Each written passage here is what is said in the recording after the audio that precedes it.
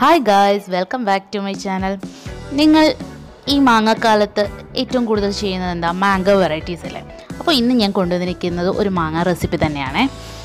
Sweety tasty mango lassi. അപ്പോൾ അതിനും ആദ്യം നിങ്ങൾ എൻ്റെ ചാനൽ സബ്സ്ക്രൈബ് ചെയ്തിട്ടില്ലെങ്കിൽ ഒന്ന് സബ്സ്ക്രൈബ് ചെയ്യുക, ബെല്ലൈക്കൺ പ്രസ് ചെയ്യാൻ മറക്കണ്ട.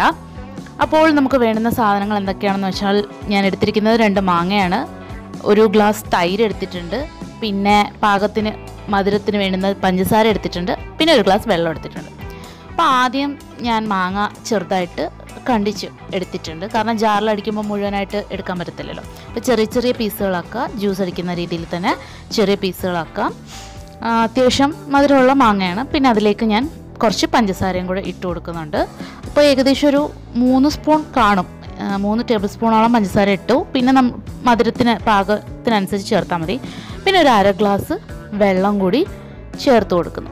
എന്നിട്ട് ഇത് നന്നായിട്ട് മിക്സിയിൽ അടിച്ചെടുക്കുകയാണ്.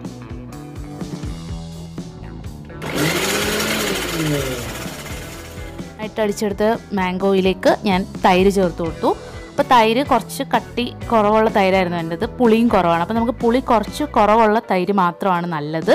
ഇൻ കേസ് നിങ്ങളുടെ തൈരിന് കുറച്ച് പുളി കൂടുതലുണ്ടെങ്കിൽ കുറച്ച് കാച്ചി തണുപ്പിച്ച പാലും കൂടി ചേർത്ത് കൊടുക്കാം. പിന്നെ പാകത്തിന് നേർപ്പിച്ച് എടുക്കുക.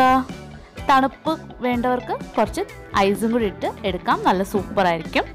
അപ്പോൾ ഇത്രയേ ഉള്ളൂ സ്വീറ്റി ടേസ്റ്റി മാംഗോ ലസ്സി. എല്ലാവരും ട്രൈ ചെയ്യുക.